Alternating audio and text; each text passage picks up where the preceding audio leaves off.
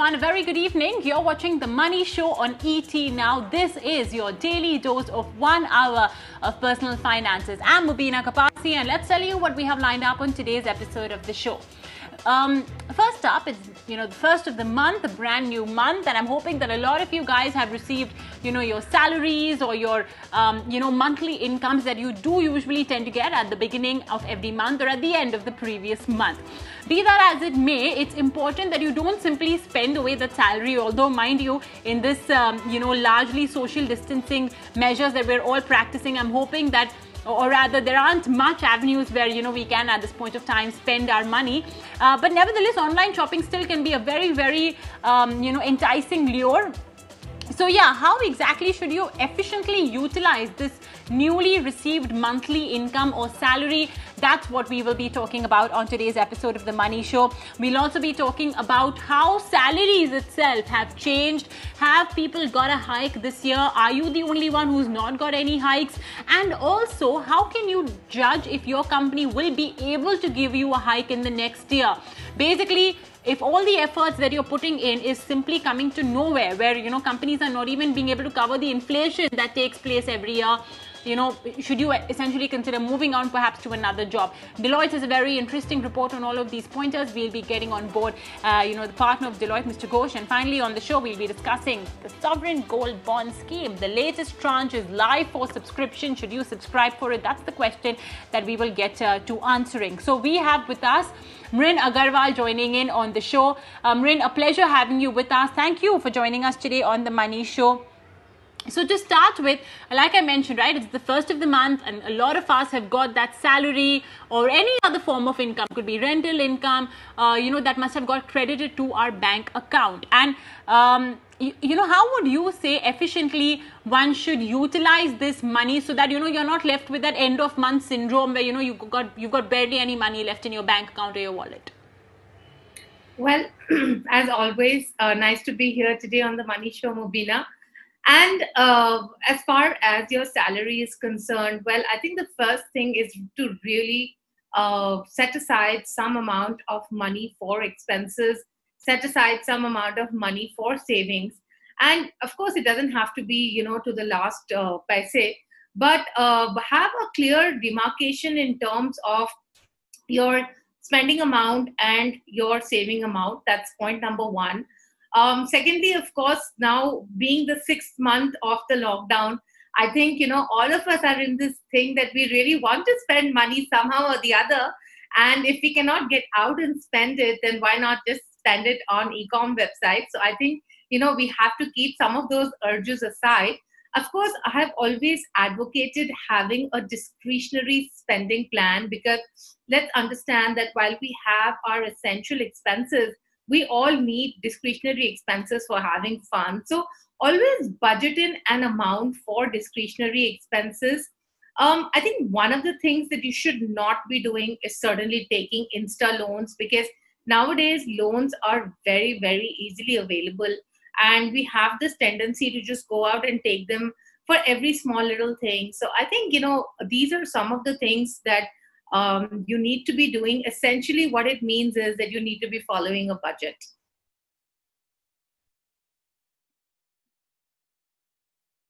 Okay, so yeah, creating that budget is extremely important. But how can, Mrin, where do you sort of start off if somebody, inspired, of course, listening to you, and if they want to ensure they stick to this budget from the first of every month, and when better than to start off now, right? So how do you essentially suggest they start off in creating a budget? So we advocate the 30-30-40 rule, which is 30% expenses, 30% EMI, and 40% savings. I know it can be a little tough because 40% savings is not easy to do. But what I would suggest is that if, let's say, you're taking home 100 rupees, so out of every 100 rupees that you take home, you keep aside 60 rupees towards expenses and keep aside 40 towards savings. And, even if you can't get to the 40 number, if you're starting off with 25-30%, that itself is a good start. But obviously, you do need to start looking at working towards the 40% number.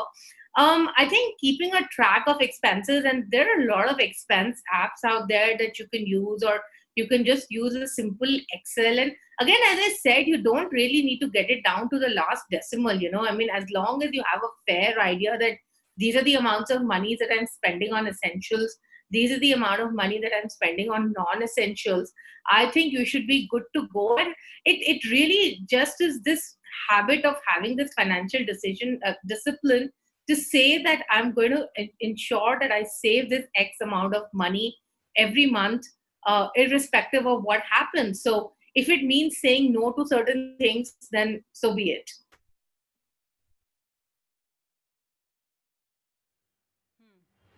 Identifying essential expenses, this is really the tricky part, right? Many times we get this question that, I have EMIs, etc. as well to pay. And, when you add EMI into expenses, it's finished, right? Because sometimes your EMI amounts too are extremely large. So does that as well come under the bracket of essential expenses? I mean, what all would you consider under essential? I'm sure food and shelter will be prime. Food, shelter, transportation, your subscriptions, any other sort of rentals, for example, right? So all of these would be your essentials. And of course, you have the EMIs as well, which is sort of become part of essential expenses now, especially if it's EMI towards home.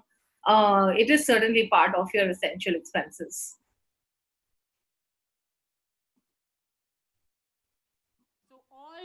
Obligatory payments that includes EMIs towards home loans, car loans, or any other kind of obligatory expense is an essential expense. No two doubts about that.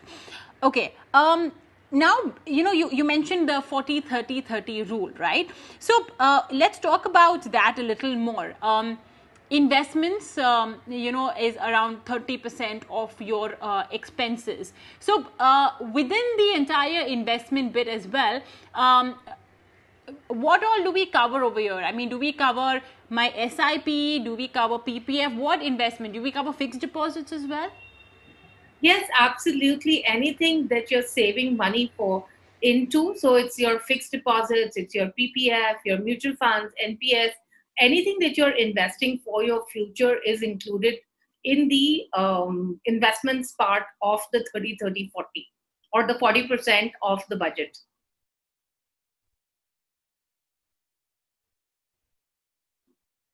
Okay, understood. Great. All right. So there you have it. That should be pretty simple, very simple 40-30-30 rule that you can essentially follow. And, that should sort of at least help you set out on the path of budgeting so that, you're not left floundering for cash, when you have to, when it comes down to essentially, properly spending the money. And yeah, that's essentially the simple rule. Okay, let's talk then more about investment, or rather let's talk about the balance 30 which you mentioned. We say that's essentially used for emergency expenses as well. We spoke about 40, that's your expenses. We spoke about 30, that will be the investments. So the balance 30, Mrin, would be, how do you suggest that essentially is spent? I mean, as far as possible, do you think it's better off it's put in an emergency fund, or do you think it's okay if people, sort of use that for their other discretionary spends? So I think, as I said, 30% towards expenses, which is your total expenses, which is your essential and non-essential. And I actually said 30% towards EMIs because I think EMI is like a really large component today. Now, with respect to your question in terms of discretionary expenses, it's really for the individual to figure out, what is going to be left after essential expenses, what is going to be left for discretionary expenses.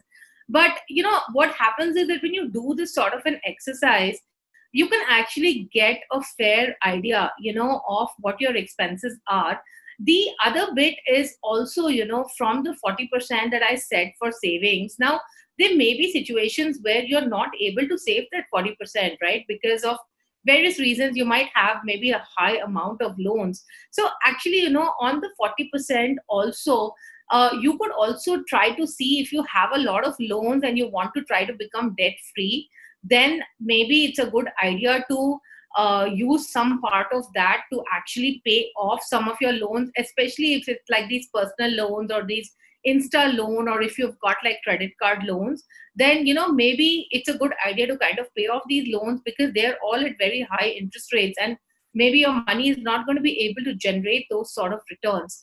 On discretionary expenses, I really think that they should be capped at maybe 15% of the overall expenses.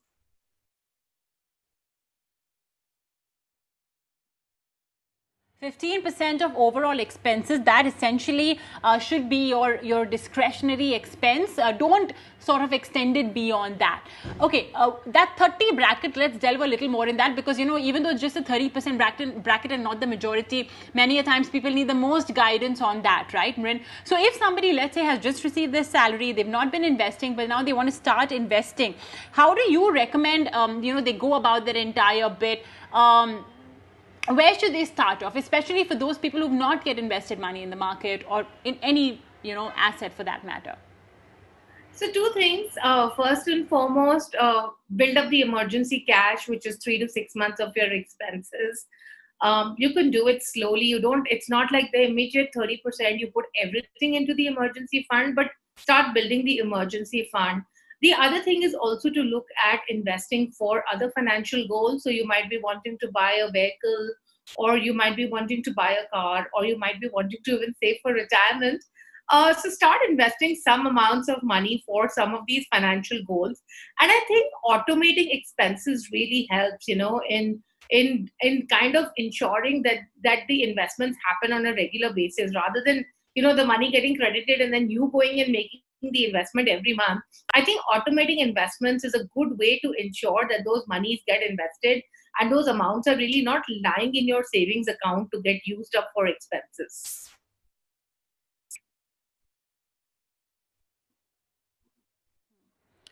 All right, okay. And within essentially the entire investment bracket, people, the traditional investment modes are fixed deposits and PPFs, and many times people think, okay, that's about it, because I have my PPF, which also serves as a tax, as a tax instrument, and fixed deposits because, well, it's one of the most popular products in India, the safest as well, right, given the current environment. So how do you essentially get them to sort of change that mindset? And if fixed deposits and PPFs are already done, then how do you want them to essentially go about with the balance money? I think if it's certainly people need to have some amount of equity exposure, and gone are the days where you can actually just plan for your financial goals with PPF and fixed deposits, given the fact that the returns are falling on both of these instruments. So certainly people need to take some amount of risk, and I would suggest that they should start off an SIP. If they're really unsure about which fund to go with, you can always go with an index fund. It's low cost, easy to track. You don't have to worry about what the active fund management part of it. Am I choosing the right fund, not choosing the right fund, right? So it's like a no-brainer fund that you can really start off your investment with.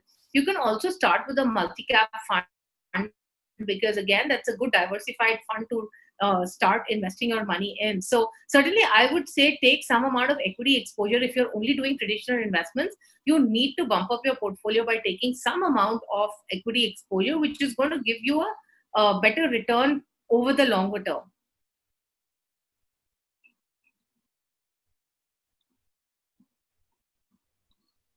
All right, well, there you have it. That's Mrin Agarwal talking about essentially how you can go about starting your investment,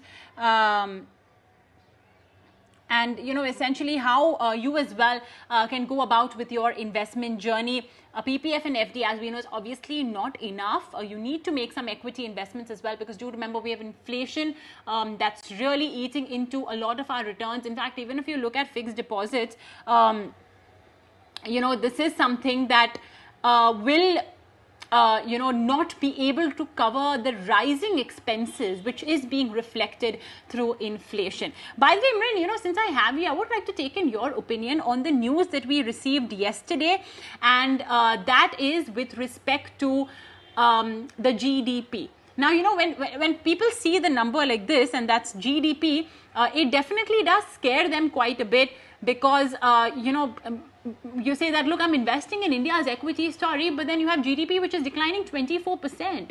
That's almost a recessionary kind of view, right? So what's your, view, your opinion to all these worried viewers?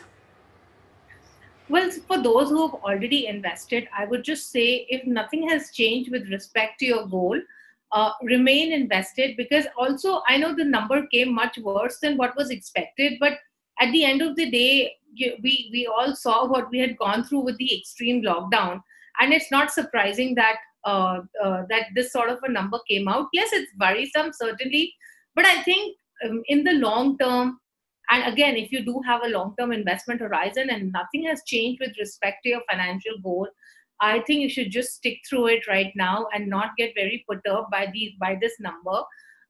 Certainly, it is going to be a difficult time, probably for the next couple of quarters, given all the uncertainty that we're seeing around COVID. But I think the long term prospects of India still are very good. For those who are wanting to invest right now and who are confused and thinking, should I wait it out or what should I do? Well, you could always start investing. Again, very important, if you're doing equities, you do need to have a 10-year time frame. But you could start investing in tranches, is what I would recommend. And honestly, it's very difficult to time the markets. It's very difficult to know when the markets are going to fall and stuff like that. So I would just say that try to just break it maybe into 4 or 5 tranches your investment, to really do some bit of risk protection.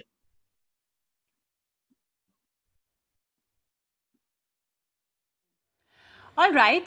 So, but do you recommend they do any tactical changes, like, for example, perhaps increase, their cash exposure or anything like that? Honestly, see, for people who are investing for their goals and they're really nowhere towards it, I don't recommend any changes like that.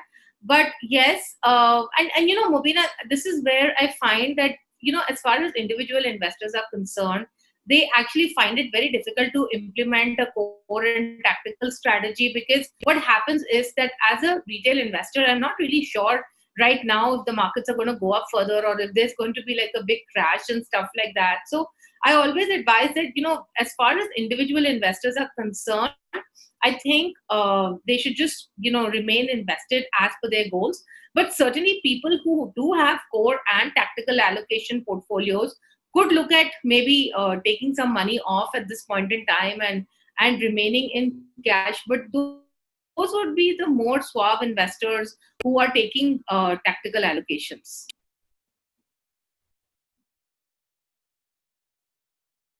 So essentially, for long-term investors, you don't really need to worry, because your goal is still far away, so you have time. So these all these crises essentially should not really worry you. And yes, we are sort of in the midst of a crisis, right, because of the COVID pandemic, and that's being reflected in the GDP number as well. Hopefully, of course, for the September quarter, the GDP number will pick up. There will be and fingers crossed, really, because the PMI number did show an uptick of 52. So that indicates that yes, slowly but steadily, manufacturing is picking up. But yeah, nevertheless, again, we know it's not just India, it's a blip that everybody is facing worldwide. So yeah, not too much of a worry. But again, it's something that you must keep note of. Okay, let's quickly take on board our questions and queries. First up, we have Saroj Kumar. He writes, I've invested money in Motilal Oswal Multicap over the last 2-3 years. Now he wants to know that the gain is not that great, especially when you compare it to other multi-cap funds. So should he redeem or wait for some more time? Well, I think he should wait, because he's only invested for 2 to 3 years, and most funds actually go through these phases or cycles. As far as Motilal is concerned, I actually recommend that fund, because I find that they have like a good strategy in terms of stock selection, and they do more of like long-term investing. So certainly the portfolio is a little bit more concentrated as compared to maybe some of the other multi-cap portfolios. But I would say that please remain invested, and funds do go through cycles. And I do think that in the long term, the fund will pick up.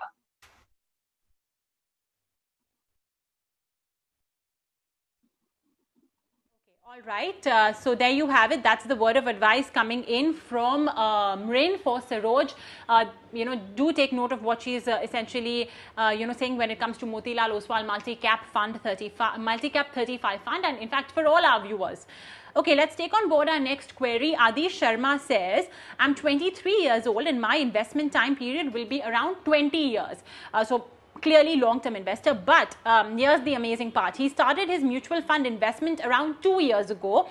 The investment is done for the purpose of wealth creation to be used at the time of retirement. This is my current portfolio, all SIPs and direct growth options. So very confident young man. HDFC Balanced Advantage, Murray Asset Emerging Blue Chip, Axis Growth Opportunities. So it's roughly about around a 3,500 rupee SIP, largely a modest amount. Now he wants to start another SIP, and he wants to know if he should include a large cap fund or a debt fund for the long term. Okay, so he started off at 21. That's a great age to start off. We always say the earlier the better, because you have this wonderful thing called the power of compounding that kicks in. What's your view on this, on his portfolio, Mrin? He's got a very long term to go, and you see he may be young, so maybe his income as well may be a little lower. But he started off on the right note. What's your view on how he should go about? Well, firstly, I find it commendable that, he started investing at the age of 21. So that's really nice to know. Secondly, he's looked at a balanced fund, and I think he's looked at some large and mid-cap funds. Given his age and given the fact that he said that it's for his retirement, I certainly think that he should take some amount of mid-cap or even small-cap exposure in his portfolio and not stick to large-cap. So this large-cap bias may also be because of what we've seen in the last 2 years where large-caps have done well. But given the long-term nature of holding, he should certainly include some mid-cap and some small-cap fund. As far as investing into a debt fund, I mean, that really depends upon what his risk profile is and if he wants to take debt exposure at this point in time. So that's the question he'll have to ask himself, that do I want to be entirely in equity or do I want to have some debt exposure as well? And there's no harm in having a debt exposure for retirement. I mean, there's nothing wrong with that. But the first thing he needs to ask himself is that does he want to have that?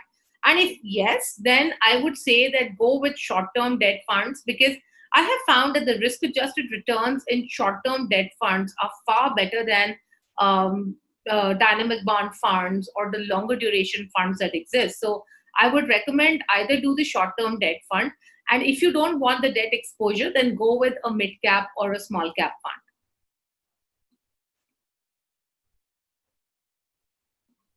Okay, so perhaps a short-term debt fund would essentially work, and that's what the recommendation coming in from Mrin.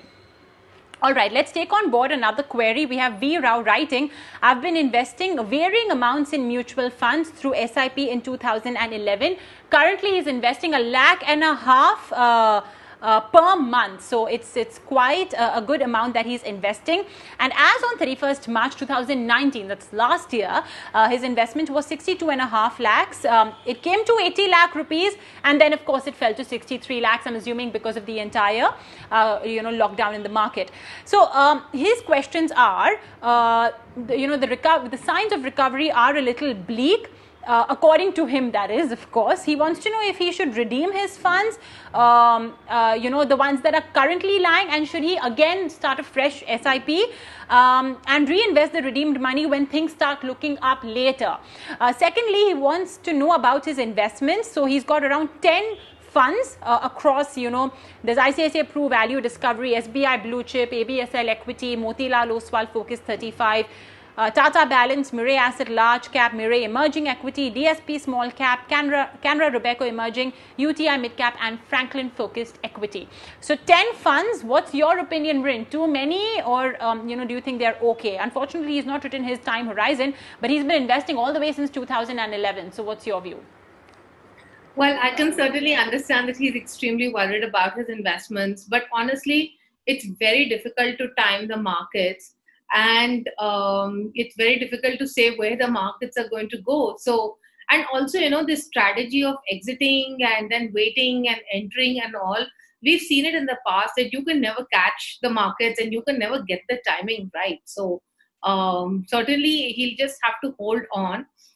Secondly, in terms of the funds, I think there are too many funds. I mean, having 10 funds is like just too many. And again, like some of the funds, there would be an overlap. Like, for example, Mrin Asset Large Cap and Mrin Emerging Equities Fund, there would be a high amount of large cap, considering that one is a large cap and the other is a large and a mid cap fund. There would be a huge amount of overlap there. Again, focus funds have more concentrated risk. So I think he should really bring down his number of funds to 5 funds and stick with those. And probably, given his age, stick with the large cap and the multi cap exposure essentially, and then decide between small and mid cap which one he wants to have. But ideally, I would say that just stick with the large cap and the multi cap exposure in the portfolio and bring down the number of funds.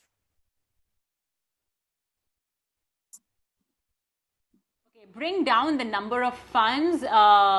That's one advice, because 10 funds perhaps is a little too much. In fact, Mrin as well does say that, look, one fund already gives you exposure to, a good amount of stocks, and then you have 10 funds like that, so there is bound to be a lot of overlapping. So it's just over diversification, and it's really not necessary. Plus, it's a logistical nightmare as well to keep track of how each and every fund is doing, when you do your annual or semi-annual investment portfolio review.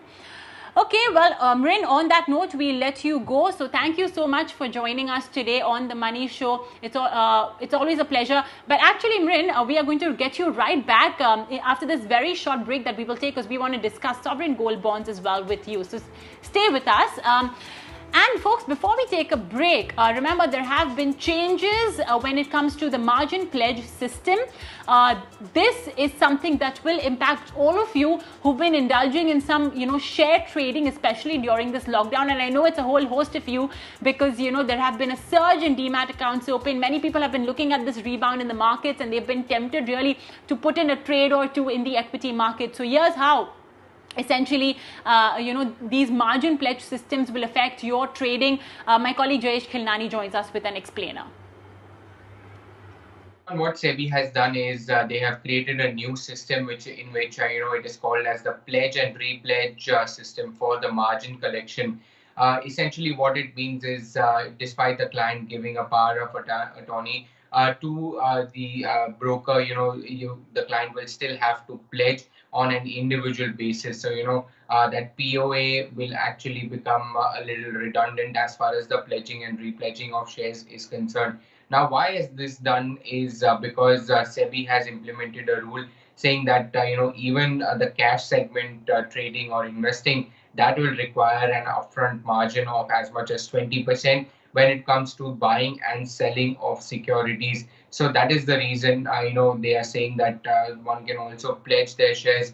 Also, what this will actually do is a lot of BTST trades will be discouraged, as well as, you will not be able to use the proceeds of any of the share sale that you have made today to buy another security till the actual amount is credited in the client account as well. So that's the hindrance that the market is working with. Also, the feedback that I have received from a lot of brokers is that a lot of small time brokers will get impacted because they have not been ready as far as the technical requirement is concerned for this particular system to be implemented. However, I do not see any feedback coming in of the same sort from the larger brokers that we have in the country. Some of the pros and cons that I have received from the market is, of course, starting off with the cons, is that this will actually put a lid on the broader market buzzing stocks that we saw. Of late, you saw in the last 1 month that there had been a lot of high beta names that had been gaining, so it will actually put a lid on those gains as well. Also, it is likely to reduce the trading volume activity, so that will be a dampener, and the STT would in turn get impacted. So, lesser revenue as well from the STT front. As far as the advantages are concerned, what the regulator is actually aiming to do is reduce the speculation that we have in the market, along with reduction in the misuse of the client securities that are done in the pool account. All right, Jayesh, thanks so much for that explainer. On that note, we will take a very short break right here on the show. Don't go anywhere.